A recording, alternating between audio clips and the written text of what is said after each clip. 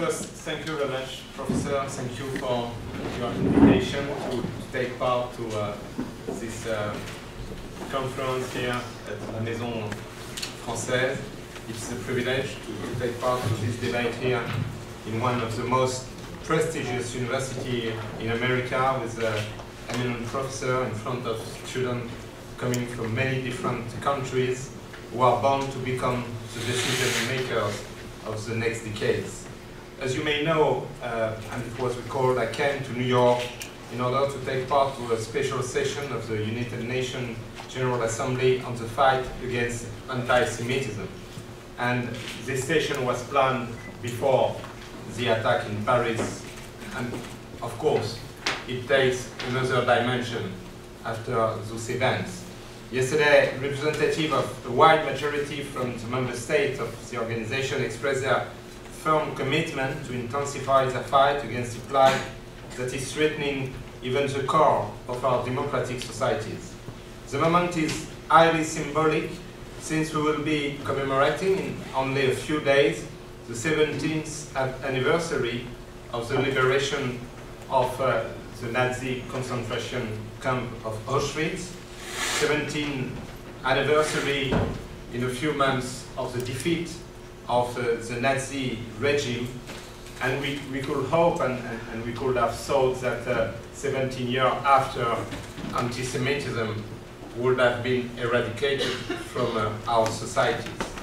But the reality is that it is still here in our societies, both under the ancient forms coming from centuries, but also with new kind of ideology, sometimes using new forms also of tools like the internet, the social networks, which are tools of freedom, of liberty, but which are used also to diffuse this ideology of hatred and violence, sometimes using as a pretext the conflict in the Middle East and the hatred of Israel and the denial of its right to exist, and also having strong impact on probably a part of young generation who are not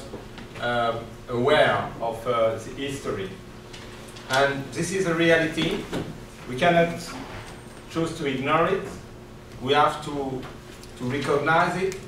Over the past few years, we have witnessed in France and in many other European countries an increasing number of attacks, especially directed towards the Jewish community. And sadly, these attacks did not raise the indignation that we could have expected among the population. The tragic terrorist attack in Paris, the 7th of January, and the 8th and the 9th of January. The 7th, it was against Charlie Hebdo cartoonists and journalists. After that, policemen who were killed because they protected these journalists and because they were policemen. And then the attack against this kasher magazine at the Port de Vincennes, where the terrorist goes because he wanted to kill Jewish people. And he kills 4 people just because they were Jews. And that happens in France, where already in 2012 there was this assassination of Jewish people, Jewish children in Toulouse. That happens a few months after an attack against the Jewish Museum of Brussels, where 4 people were killed by another terrorist. This happened about after the killing a few years ago of Ilan Halimi in another place of the region of Paris. And despite this tragedy, I want to see a light of hope in the fact that the country proved its ability to overcome its sorrow and its fear in order to defend its fundamental value. On the 11th of January, 4 million of people with representatives of more than 40 countries, with their leader, head of state and government, were in the streets of Paris and other countries, other cities of France, to say that they will refuse to cede to terror, and that they will combat this terrorism and defend their value of freedom, of liberty, of an open society, of brotherhood, that they will stand firm in front of jihadism, of radical Islamism, but they will not be in war against a religion, against Islam and Muslim as a whole. And this was very important for us, but also to have this international solidarity expressed, and which was expressed by the presence of this head of state and government, but also with a lot of gathering everywhere in the world in front of the French embassies, but also on the social networks where we saw this Je suis Charlie symbol took by many people, many citizens. So we have, of course, now to fight this. France is mobilized for that. In some aspects, we could think about the reaction of the people of New York after the 9/11 attack. I was there a few days after when the flights were reopened, and I remember of the gathering of people at the Union Square with all the posters with the figure of the victims, and the fraternity among the people, the willingness to preserve the value of New York, the value of the United States, and also, of course, to refuse to be afraid by the terror, even if everybody can be afraid by this violence. Of course, we have to answer to this at European level too, in terms of reinforcing our solidarity for the action in terms of police, of justice, of intelligence. But it's not only about that. It's more fundamental than that. We have to act in different directions. The early detection of radicalizing people, the fight against the terrorist propaganda, the prevention of young people's departure to jihadist training camps, the counter-narrative that we can oppose to this propaganda of hate, the responsibility also of the internet companies, which is something very difficult, where you have to balance the freedom of expression with the fight against hatred and the call for murder. Of course, an absolute fairness in the repression towards networks, the fact that we will have to deal with an incredible, increasing number of foreign fighters, more than 1,400 people from France have gone or tried to go to Iraq and Syria to join the so-called Islamic State. Some have managed to go there, some just tried and were identified to go to Turkey, for example. Some are in link with these networks. And you have to add to this probably 300, 400 people who were linked to previous terrorist groups active in Iraq, in Afghanistan, in Pakistan, in Yemen, as were two of the terrorists toward the Charlie Hebdo redaction. There is a dimension which is the work to do in terms of education. Education against anti-Semitism, against radicalization, but also citizenship education, integration to the democratic value of the society, and of course there is the social dimension itself. it's not possible, I think, to have just a simple explanation of why some young people became members of this terrorist action. But obviously, when you look at it, you see the problem of sometimes scholarship failure, social exclusion, the problem of prison.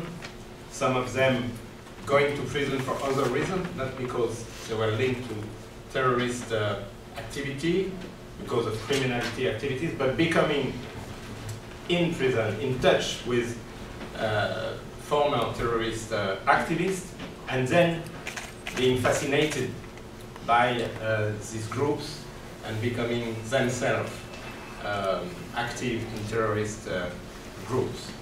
And it will be a long fight. It will be a fight to preserve the security of the citizens, of the people, to refuse this idea that people could be frightened to live in our country just because they are Jews, to refuse the idea that a cartoonist could be in danger just because they do cartoons, just because he tried to make people able to laugh about themselves, laugh about their own belief, laugh about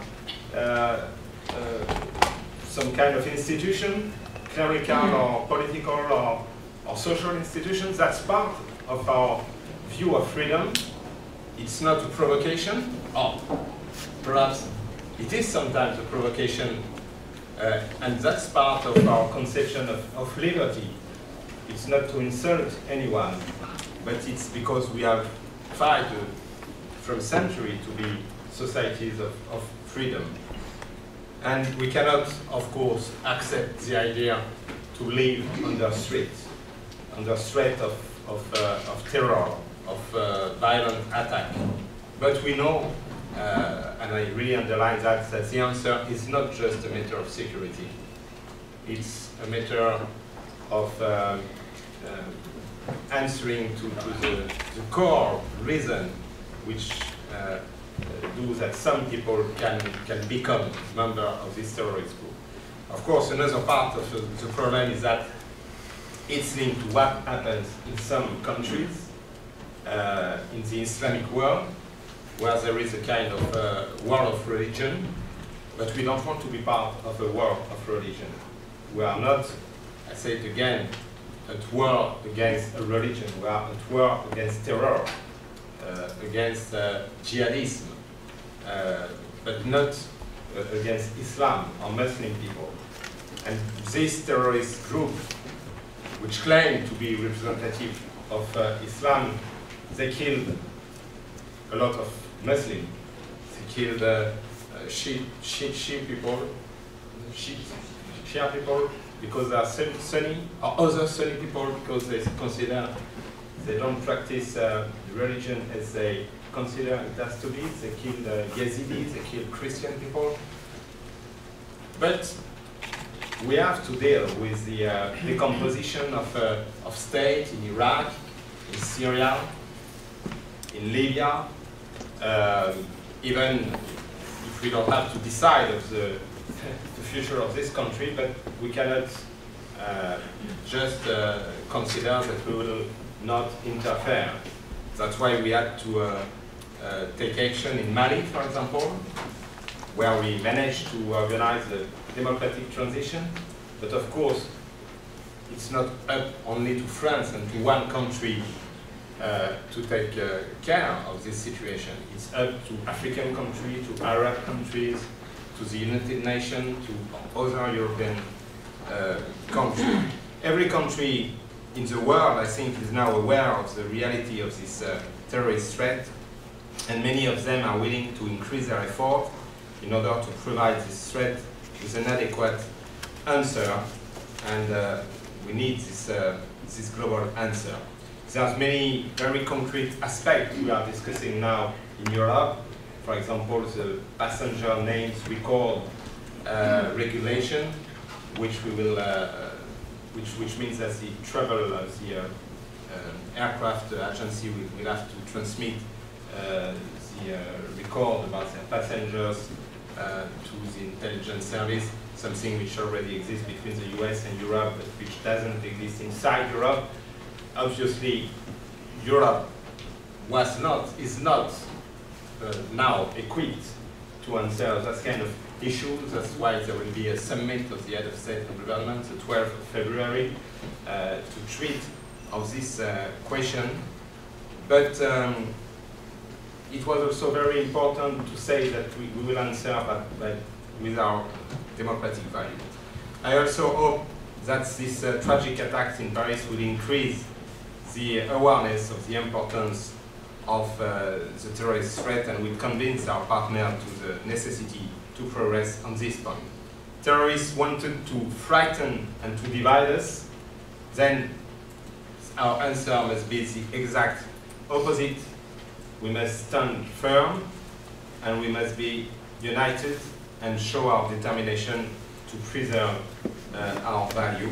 I look forward to debating with you on this issue or other issue you would like to raise. But obviously, even if that's just a part of the discussion we can have, that's of course our main preoccupation today. Thank you very much.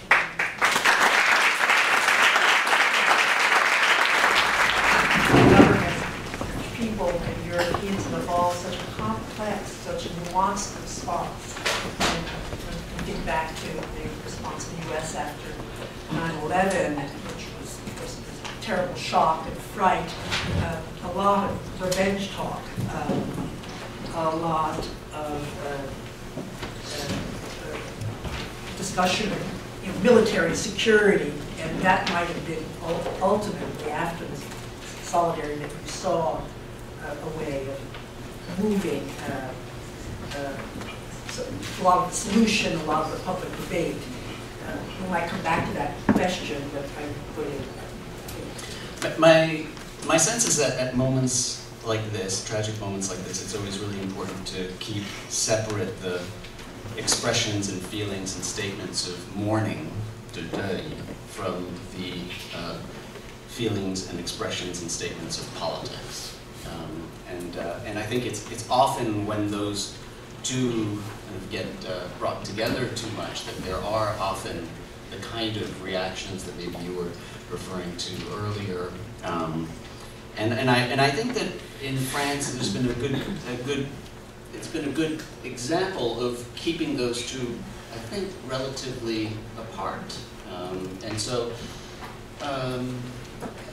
the distinction, for instance, is in the, je suis Charlie and je ne suis pas Charlie, right? Which, to a certain extent, I think one is an expression of mourning, possibly, and one is a political expression. And there's a lot of conflict when the expression of mourning kind of clashes with a political expression, which is not about the mourning, but about the politics, really. And so, but overall, I think that the French government and the public have been pretty good at keeping apart mourning and politics. And I thought maybe I could raise 3 dimensions of that. So one would be, first, positively, I think, was resisting immediate calls for a French Patriot Act. And so I think that was at least, well, it's still, obviously, there's still discussions ongoing and whatnot, but that is one area in which it's often that the revenge and the politics blend in a problematic way. So one area to talk about would be that, resisting the Patriot Act. The second is the kind of discourse that is presented in part by the government. I was noticing, for instance, in your talk yesterday at the United Nations, and obviously it's a different context because it's a summit on anti-Semitism, but you spoke a lot about racism and anti-Semitism. And it strikes me that it's possible that we should be adding Islamophobia to that, in that kind of discursive intervention. So when we talk about the problems of racism and anti-Semitism, maybe we want to add Islamophobia. So that would be a second dimension. And then the third is the calls for, and so this is along the educational dimension, for zero tolerance. Now, zero tolerance in schools, particularly in the educational setting, for any acts that could be perceived as being an affront to the values of liberalism and the French Republic. And on that score, I'm more troubled by calls for zero tolerance, because I'm not exactly clear. It's not exactly clear to me, and I've done a lot of research in the American context on zero tolerance, that enforcing forms of order in that way actually produce the results that we're looking for. So I would kind of open up the conversation in those three directions. Well, thank you, Professor Harcourt. I think you're right that it's necessary to be aware of the distinction between emotional reaction, which is a very important part of the capability of society to say that it will refuse to leave the victims alone or to disengage, but also the necessity for the politics, the political answer to be very rational. We are in the need to take very quick decision in terms of security, and it's exceptional to have to take such decision, but we don't want to have a state of exception. That means to suspend the principle of the rule of law, the principle of freedom, of liberty. You mentioned the Patriot Act reference, and it was openly discussed in France, in the National Assembly, and in the press, that even if we have to reinforce the means and the legal framework in terms of intelligence, for example, of surveillance, comment on dit les écoutes téléphoniques, wiretap, and so on.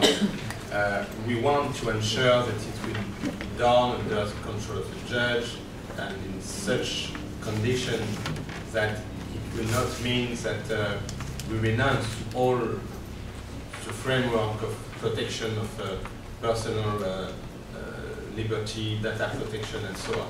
That's a very complicated balance because we cannot be naive.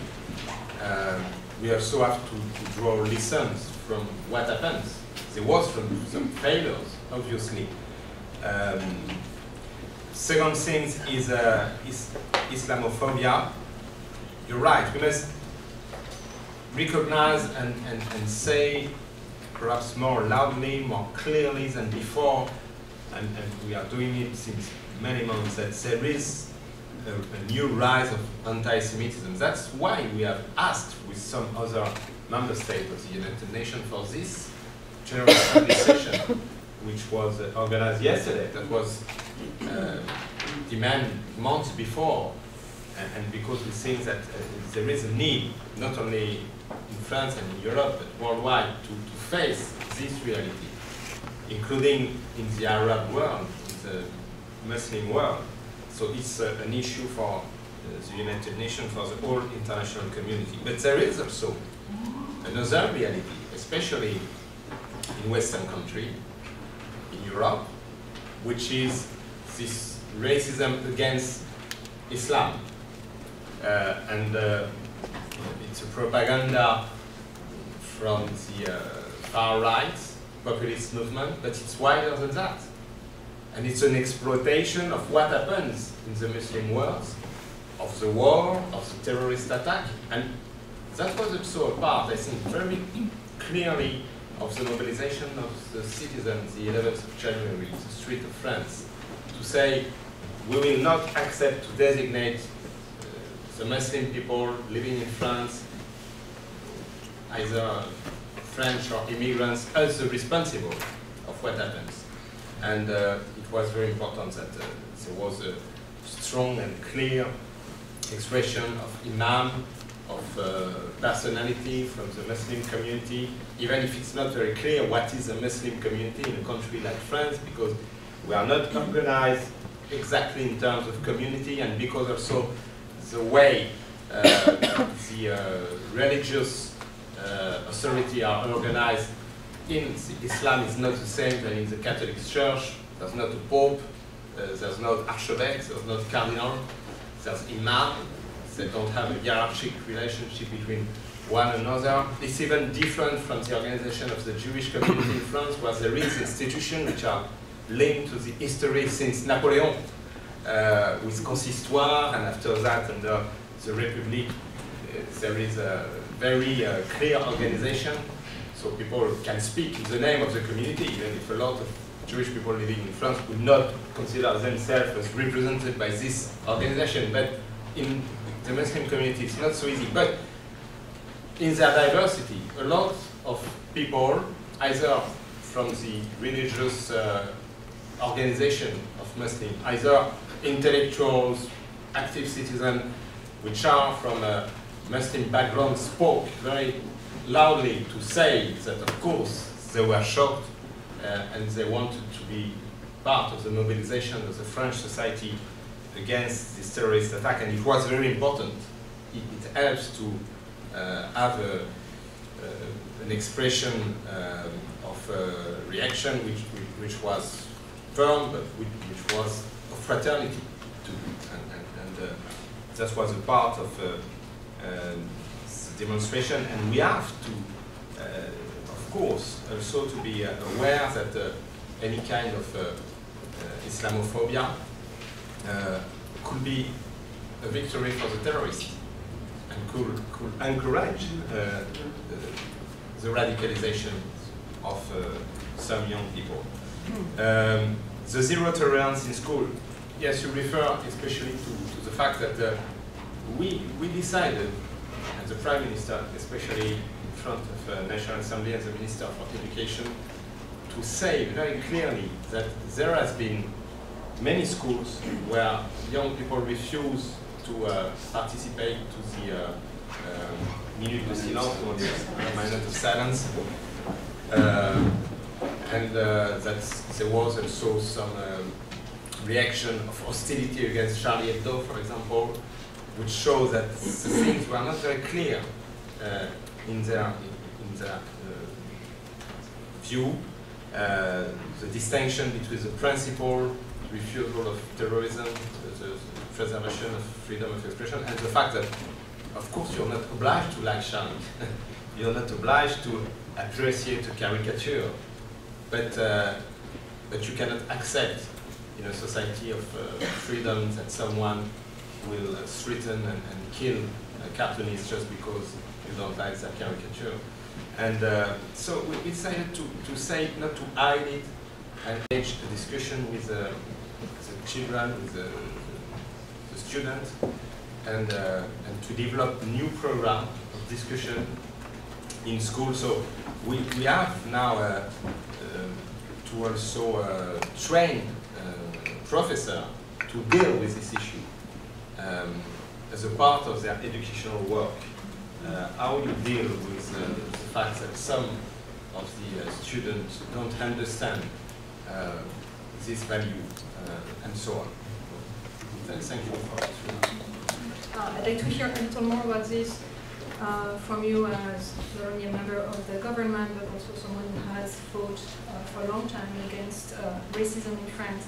It seems to me that that's something you mentioned in your talk here, that some of the events of the past 10 years have not maybe raised enough indignation, and that may be part of the problem. Here I'm thinking of the assassination of Ilan Halimi years ago in France by a group of people who were calling themselves a gang of the barbarians, who killed someone after torturing him for about 21 days after kidnapping him. And that act obviously was absolutely horrible, but what now strikes me is actually in a way the lack of collective mobilization at the time. It was, obviously people spoke about it, and it was reported in the newspapers, people spoke about it, but that's one thing that did not, go to the level of national mourning, or didn't, it seems to me, provoke at the time a national debate about what was going on.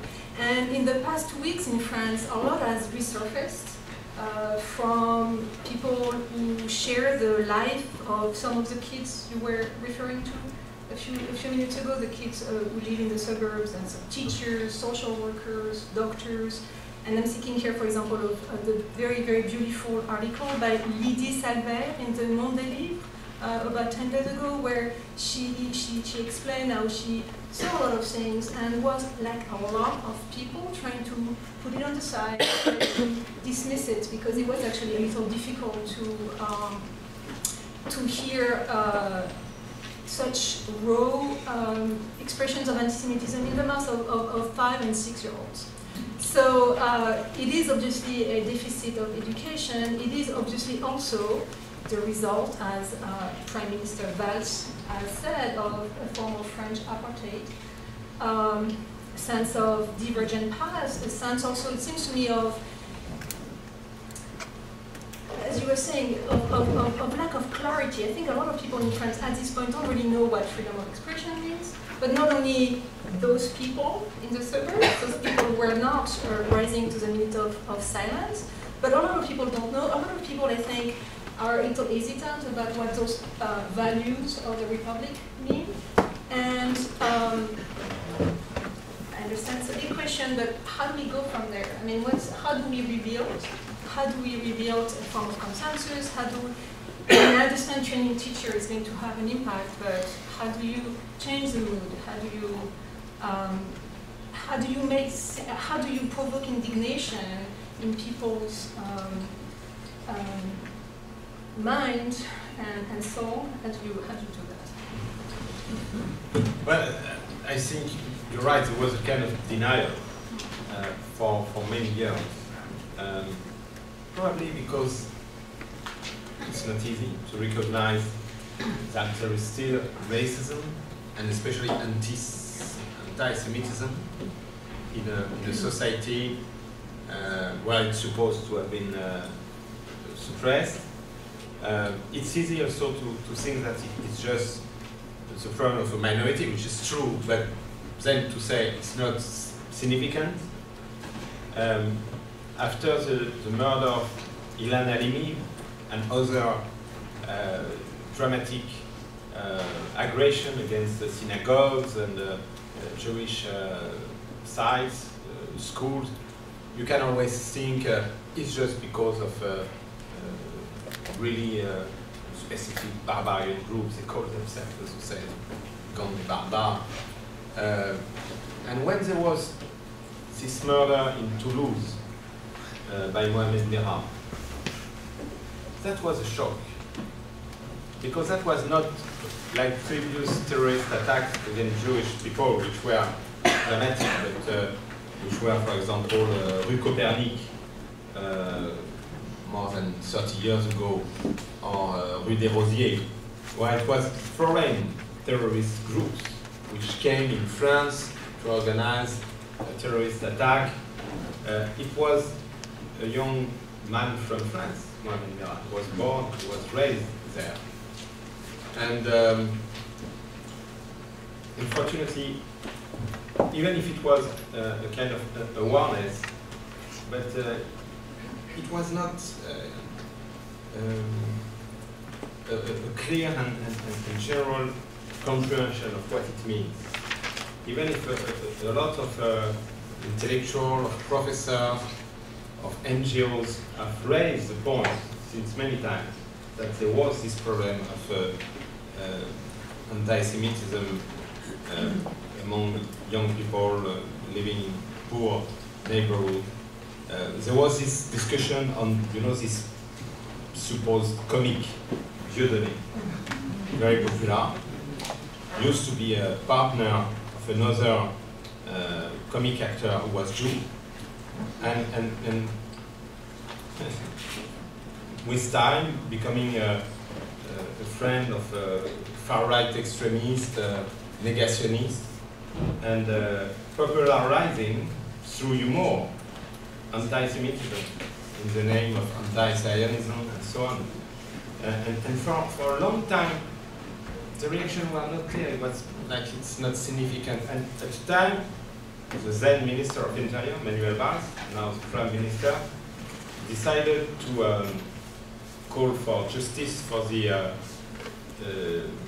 forbidden of his spectacle. Because there was extract of this show, which showed that, which demonstrated that he was calling for murder of journalists, in fact, saying he regrets that some of them were not killed during the Nazi time, with a kind of joke, but which was not a joke at all. And there was a discussion in France. Was it right or not to try to stop that kind of propaganda? You know, you stop the freedom of expression. So now, this discussion has to be linked to you know, to the deep end of it, very clearly. And you're right, there was a lack of clarity, a lack of reaction. There has been a very violent attack a few months ago in Créteil against Jewish family and the criminal where they were arrested. Yes, we wanted to get money, and we knew that this family was Jew. We thought there would be money at their place, and they tortured the parents waiting for the children, and they insult them with anti-Semitic words. It was very clear, the motivation, but there was a little demonstration only. It was like if it's something you can't do anything about it. So I think we have to engage very clearly. How do we rebuild? This gathering, the Sunday, 11th of January, it was really something very important, I think, for French people. It was like a will of the citizen to say, we will not let other people decide of our future, of the kind of society we will live in. And everybody has to be part of a kind of reconstruction of this future. Of course, to to fight against terrorism and this violent group, but also to fight against this kind of ideology of hate, of decomposition of the society. So this is a very important moment. So now, the political leaders from all the parties, majority, opposition, will have to be able to bring the needed answer. And it's very complicated, first because we are a democracy, and it's absolutely normal that there is controversy, contradiction, that we accept that on many issues, on the economic policy, social policy, perhaps even the foreign affairs policy, there could be different views and a discussion. But I think also in that kind of moment there is a need of very strong national unity on what is essential, and especially to avoid that on the kind of answer we have to bring to this situation, there is a kind of tactical utilization of the problems. Because you could imagine, I don't know if it's exactly what happens here in the United States after 9/11. Some people, some American friends told me that it happens that way. That after a time of unity, you have some of the people who say, but well, of course we have to be democratic, to be an open society, but the reality is that we have enemies. A part of the enemies are in the society, or trying to come in the society. So the core answer must be the war against our enemy. And another part of the society say, no, the problem is a social and integration problem, or our relationship with the outside world, with the Muslim world. And then you can either try to combine, you know, the two aspects, or you can oppose it and make it an argument for the political divide in the population, in the election, and so on. So there is a kind of, comment on dit, exigence, I think, in this situation, for the political leaders, for the government and the opposition, to be able not to use the difficulties to build contradiction, but to try to build from the contradiction a common answer. And it's not in the nature of the political life. Perhaps especially in countries where we like the political discussion, controversy. So that's something which will ask a lot of responsibility, a lot of sense of the general interest over the particular interest of each party. For the 2 last weeks, the atmosphere was new, was different in National Assembly, in the political discussion.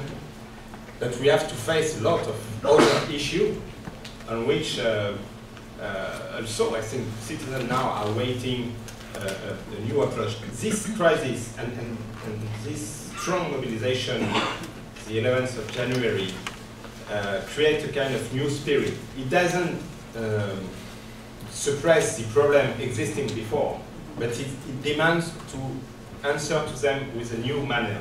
And that's a challenge now, and that's what we have to do. So if I can push you just a little bit more on this point that Emmanuelle made and that was brought up earlier, which is, so you mentioned the contradictions. You know, as an old Marxist would say, you know, one of the great things that crises can do is they not only reflect tensions and contradictions in society, but they can exacerbate them. And it seems like here's a clear example of exactly that phenomenon, which is what this has revealed, is that in addition to having some, you know, sort of crazy people willing to commit pretty crazy acts, that there is a large percentage of French and European societies that are quite alienated from the mainstream. And clearly this is something that perhaps should have been recognized before, but is very obvious now. And this educational initiative, which obviously has deep roots in French history, has already been mentioned, but clearly there has to be more than that, right? Because this is a problem that is deep,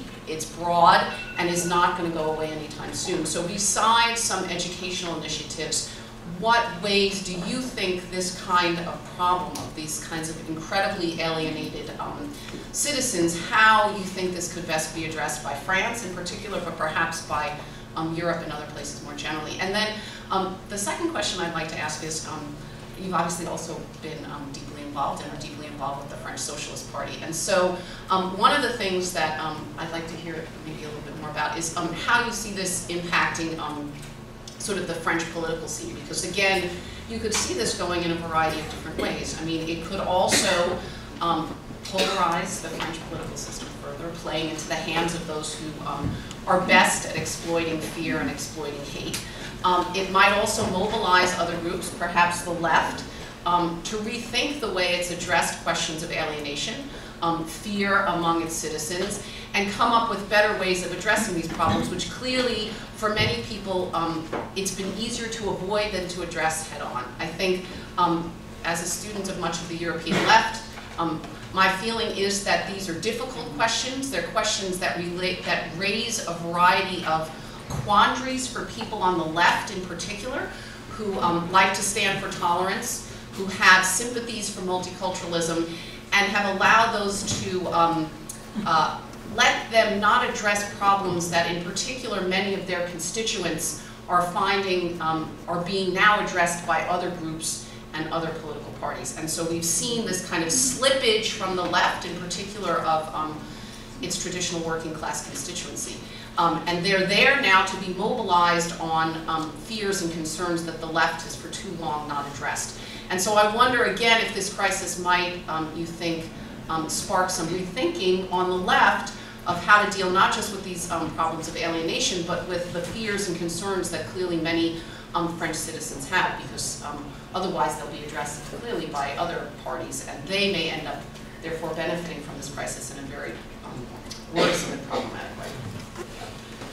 Yes, I think you're right. If if you don't address the major concern of the country, of a large part of the citizen, the issue of the nation identity, the issue of the sharing of the French Republic value, as it was mentioned by Harcourt, the issue of security. If the left is not able to address that issues, it's addressed by other people. But we have to address it and show that you can bring answers which are not the answer of the populists, of the nationalists, of the anti-European groups. And that's a challenge for the left everywhere in Europe. But I think on the other right also, the conservative or right-wing center-right party have also to address the issue of social cohesion, the issue of education, the issue of the need of public services. So that's what's at stake now. And that's the challenge. I think the left will remain the left, the right-wing party will remain what they are. It's deeply in our history, there's different current, but there is moment where in every nation history, and it already happens in the past for France too, you have to overcome these differences. It doesn't mean you will dissolve it, but it's a necessity for the cohesion of the nation to be able to build a common answer.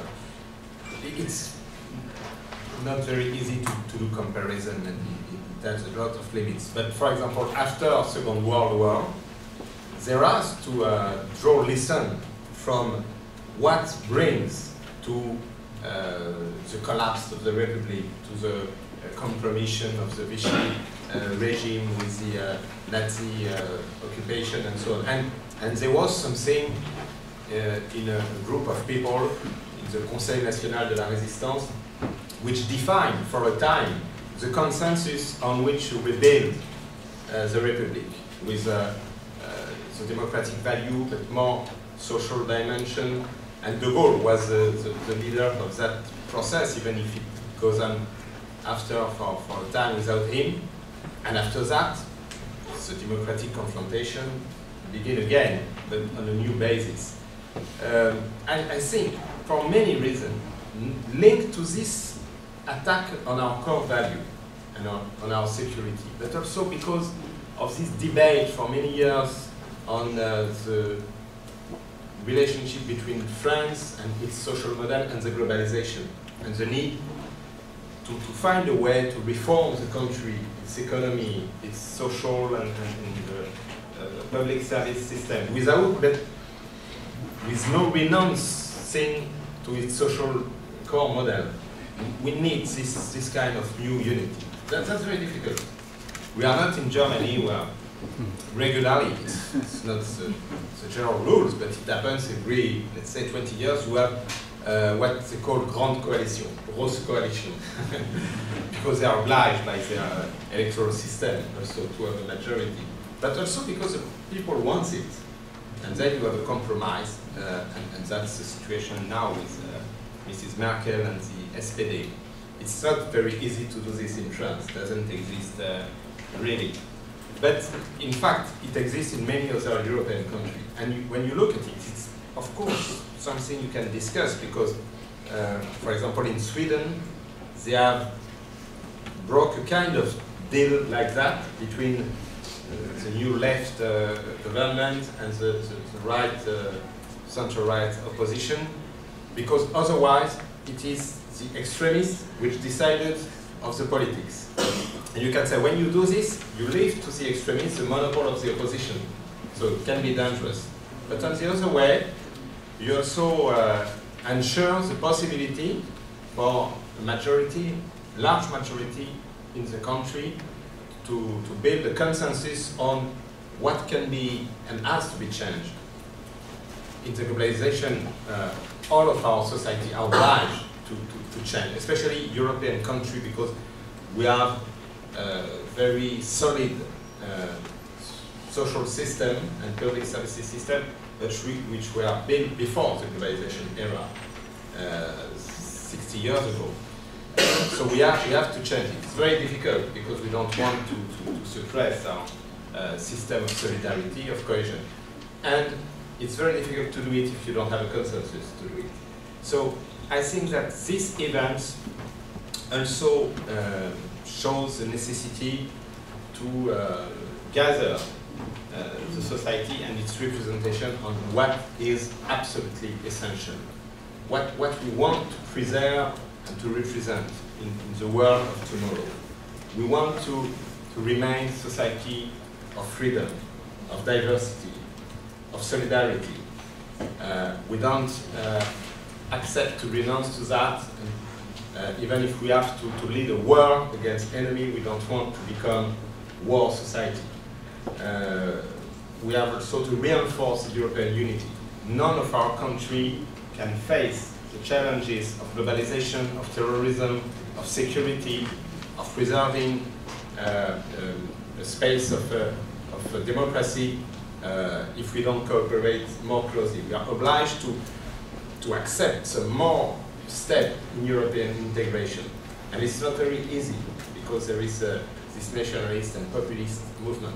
So I think if you look at all the demands on this time, it has a lot of implication even for the left.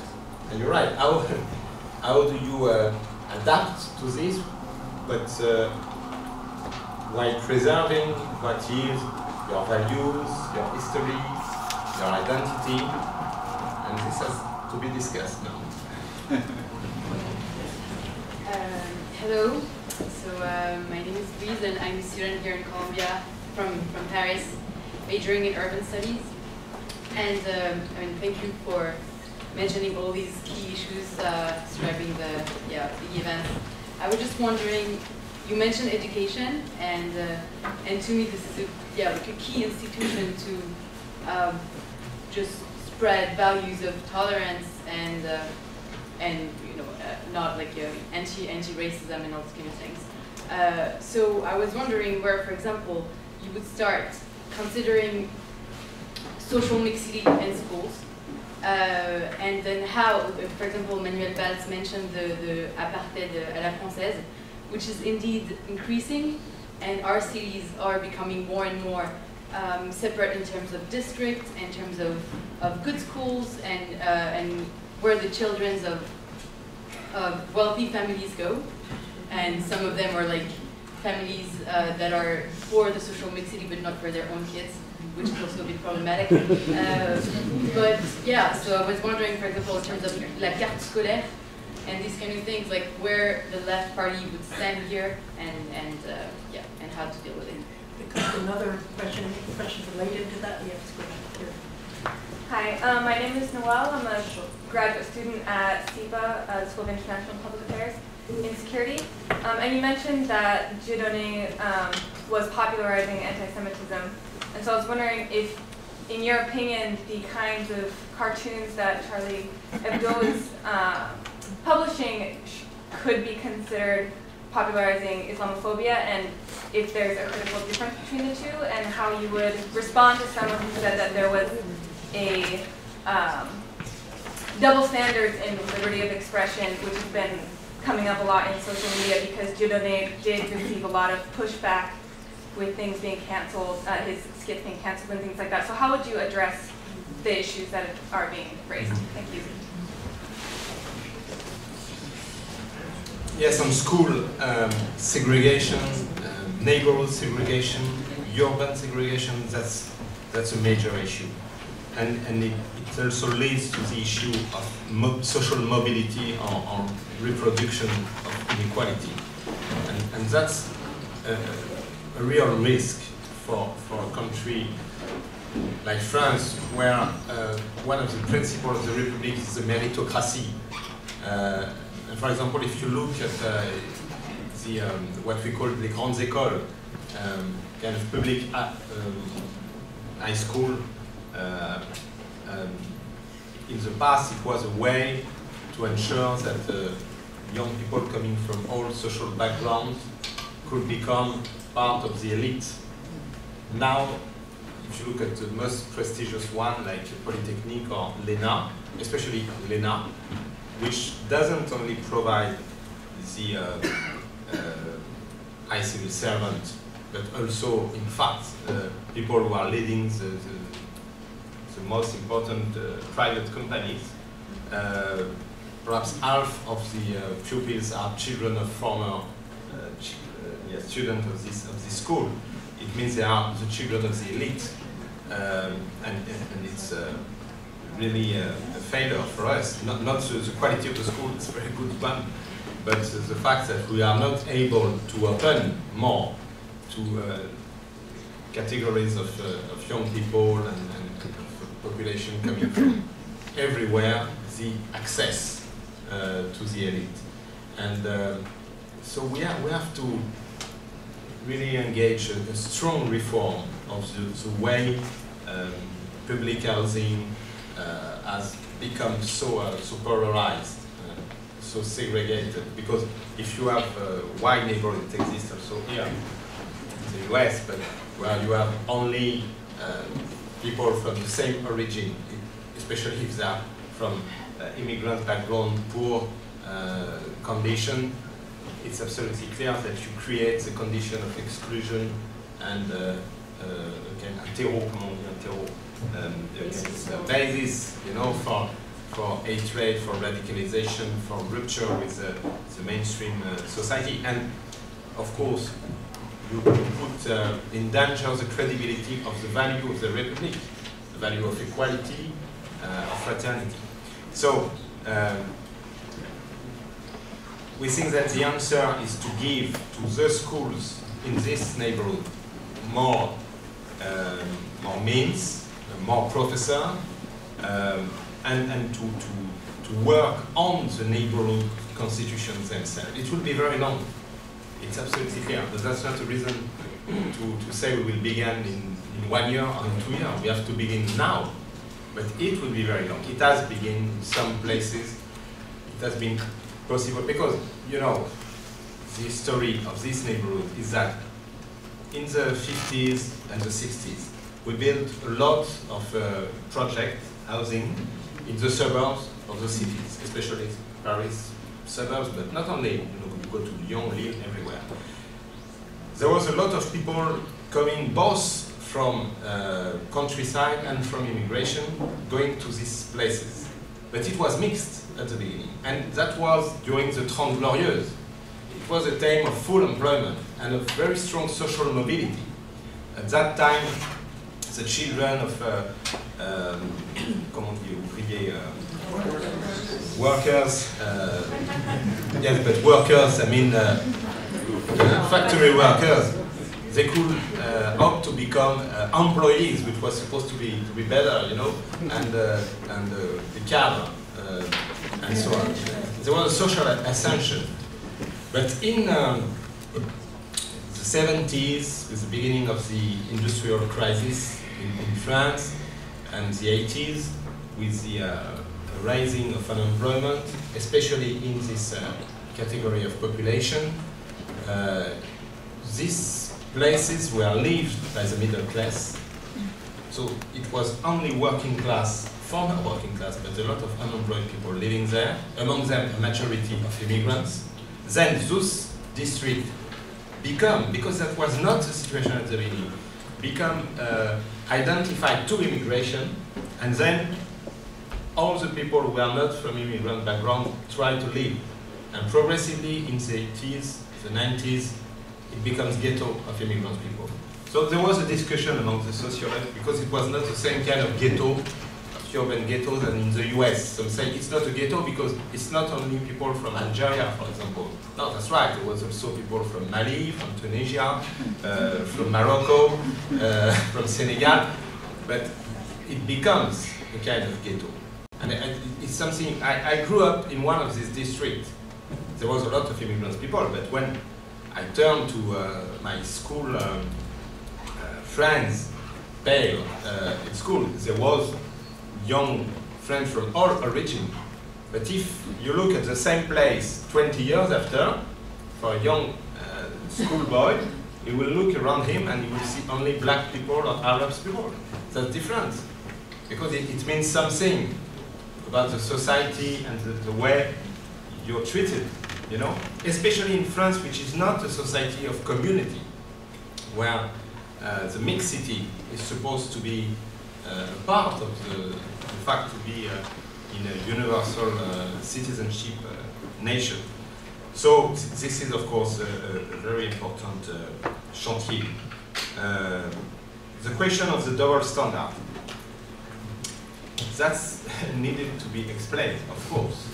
There is, for us, a difference between what was done and is done by this cartoonist of Charlie Hebdo, who are people very, very clear about their anti-racist commitment and very generous people. They make fun of religion, of institution, but in fact they never, and they try sometimes, the limit is not easy, they recognize it, but they don't attack people for what they believe, and they will never call for hatred, for murder, for destruction of people, and they will also be equitable in a way. I mean, they are able of self-humor. That's the real humor, is when you're able of self-humor.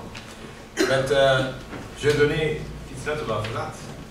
It's about denying the reality of the Shoah and regretting that there was not more people killed in it. So of course you can say, you can make people laugh about that, but it's very clear it's a call to hatred, and we defend in France the freedom of expression, the freedom to criticize whoever you want, every belief, but not to call for discrimination or for hate or for violence against people because of what they are, of their religion, of their belief, of their background. And of course it needs to be explained, but it's a very clear distinction for us. First of all, I'd like to commend the Minister. As a member of a national Jewish organization fighting anti-Semitism in France with people in Europe, with people on the ground in France and elsewhere in Europe, I think you are justifiably correct in saying that the French government, and particularly Prime Minister Valls, especially when he was Interior Minister during this past summer, did heroic efforts to fight anti-Semitism, and we should be justifiably proud of that. But I would like to raise an issue with Professor Harcourt. You were talking about Islamophobia. Islamophobia in the concept of the United Nations, where the Islamic countries are trying to put it on a par with anti-racism and anti-Semitism, is, as I understand it, an attempt to put down freedom of speech and justifiable criticism of Islam in general, and is not really on a par with either racism or anti-Semitism, particularly in the concept of the United Nations. Okay. Yeah. Well, you know, I was just reading my Libération, I think it was this morning. There have been as many acts of Islamophobe in the last 2 weeks in 2015 than there have been in all of 2014. And with pictures of, you know, an attempted arson on the mosque at Poitiers, etc. So I think that that and the problems that are associated with a different conception of free speech in France than in America, right? I mean, it's very different. Create legitimate issues to deal with and difficult issues to deal with. And I think that particularly when we're dealing with trying to instill liberal values of tolerance, right, which I take it as, I mean, there are two important elements here. There's an element of social conditions, which is what Prime Minister Valls was talking about in terms of the social conditions, and those need to be addressed. But then there's also this issue instilling liberal values, and it's not clear to me that that one can instill liberal values in a kind of in a way that doesn't allow for expression, for all kinds of expression. So this is a sharp difference in something that's deeply difficult between the United States and France. But I think it's something that's at the center of French consciousness right now and probably needs to be addressed. Harlem Désir, I have two questions about Europe. First, as a member of the European Parliament, you were ranked 752nd out of 766 in terms of accessibility. So, do you think that you were the best choice for the Secretary of State for European Affairs? And second, I would like to know what is the position of the Parti Socialist and the French government about the TTIP, Tariffe in French.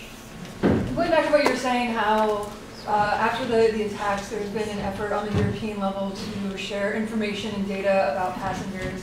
Do you actually think these efforts are going to be passed by the European Parliament, who's routinely blocked them in the past based on privacy concerns? And more onto that, do you think that this outrage that's happening in Europe right now, like calling for greater reform, calling for stricter counterterrorism measures, is going to last, or is this kind of a flash in the pan, and things will like calm down in a few weeks and people will be less concerned about these issues? I have one question. France has a Jewish population of close to 500,000 people. And on his recent visit, Prime Minister Benjamin Netanyahu made a passionate call to French Jews to consider moving to Israel. What would be your response to that in light of recent attacks? And I just wanted you to respond to, were you not minister, but still in charge of SOS Racisme? How would you respond to this today? Thank you for your question. That you know, I've been the first secretary of the Socialist Party for 2 years.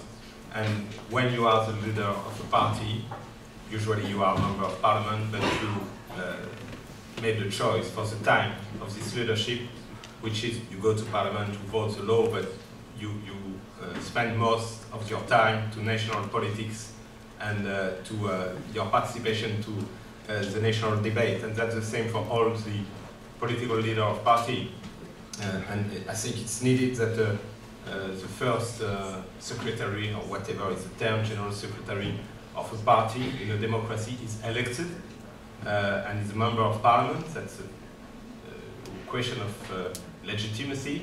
But obviously, when you are the head of a party, you're not the president of a commission in a parliament, and you don't have the same kind of participation. You rely on your colleague than when you're just a simple member of parliament. I invite you to take my statistic for the other years, and you will understand why I think some people have considered that I was, they could make confidence in me to be a Secretary of State for European Affairs, and including my relationship with my former colleague in the European Parliament, because one of my tasks now is to work with them and to ensure the good relationship between European Parliament and the French government.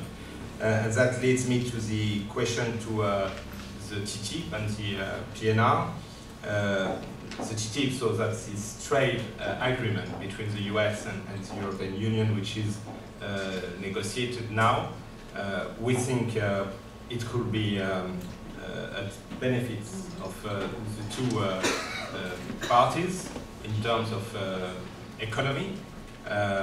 But it's a very difficult negotiation because there's a wide range of subjects, agriculture, public procurement, investment, all kinds of services, financial services, and so on, but also the norms. And of course, each bloc has its own defensive and offensive interest, but I think that it is in the interest of our companies on both sides to have the ability to export more to our markets. But there is also some elements which will remain very clearly of the competencies of each the two blocks, because it's two democracy. And for example, when you organize that kind of trade deal, you have also to preserve the fact that we don't have exactly the same conception of the norms for the sanitary protection. For example, we don't accept GMO in Europe, we don't accept hormone beef, and so on, and we will not renounce to that because of the trade deal. So that's, of course, the discussion. And I won't go into the details of the other aspect, but on the other side, for example, for our agriculture production, it's very important to have a protection of what we call geographical indication, which doesn't exist nowadays in the trade commercial relationship between Europe and the US. It exists now with Canada. We have put this in a trade deal. So there is a lot to win. And we also want this discussion to be led with more transparency than it has been done now. I understand that that's also a preoccupation for you, and that's a very clear demand of our government, and it's justified because it concerns the economic organization of a lot of sectors in Europe and in the US, but also because at the end of the day, it will be submitted to a parliamentary ratification.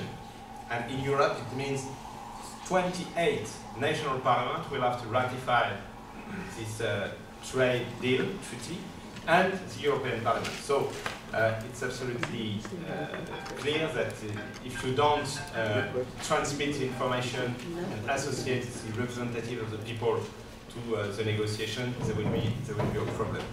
On the PNR, that was another question. Yes, there was a problem with the European Parliament. We hope it will be solved. One of the reasons the European Parliament refused to support, because the European Parliament has a lot of power, legislative power, and we need an endorsement, a vote by the European Parliament for this PNR system to be put in place in Europe, is that they wanted to guarantee on data protection, on the fact that it will not lead to a kind of general fichage, record of everyone for no security reason. I think this preoccupation can be answered, but it's absolutely clear that if there is not a PNR, a European PNR, which I don't know if everybody knows what it is about, it means that the airline have to transmit to the administration the dossier of their passengers, and so it ensures the intelligence services that they can be informed if some people who are in their files as terrorists or supposed terrorists or participating to terrorist group, that they are going to take a flight to go to a specific place.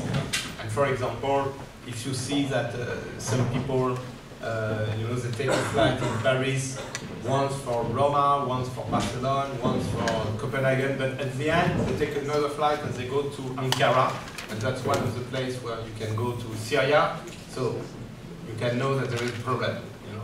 And for example, Mehdi Nemouche, who is the terrorist who did the attack against the Jewish museum in Brussels, he arrived in Brussels probably by car or bus, but before that he arrived from Turkey to and elsewhere, take different flights to Frankfurt airport. But it's not transmitted to anyone, even if it was signaled that he has lived months ago, years ago, probably to Syria. So it's absolutely clear that we need that kind of instrument, and if it is not put in place at European level, you will have 28 national PNR with no harmonization of the information, so it will not be very efficient, and there will be not a clear framework for the protection of freedom of data, personal data.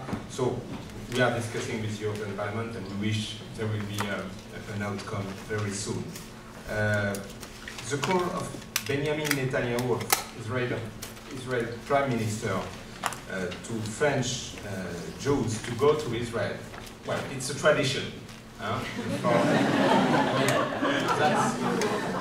That's clear that the Prime Minister of Israel will call the Jews in the world to come to Israel. But we are also very clear it's freedom, individual freedom of choice. Everybody has a right to make this choice. But we want the Jews living in France to stay in France. They are part of France. And as Emmanuelle, Prime Minister, and François Hollande say, France without Jews is not France. And it's a whole country who is mobilized to ensure the security of the French Jews, so that they can stay in France. We want them to stay in France. It's their homeland. It's their nation. They are part of the history of this country. And it's from century. It's not from yesterday.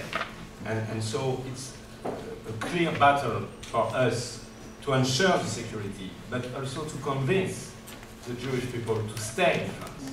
It's impossible to accept the idea that people will leave France because they don't feel insecurity for what they are, and because they don't feel protected. So they will be, all the mobilizations, they are protected, they are part of this nation. And we want this nation to be a nation where people, whatever they are, Jews, Muslim, Catholic, black, white, coming from any part of the world, if they are in this country, it's because they're choosing to be in this country, they are part of this nation, they have to stay in this nation, we want them to stay in this nation. Thank you.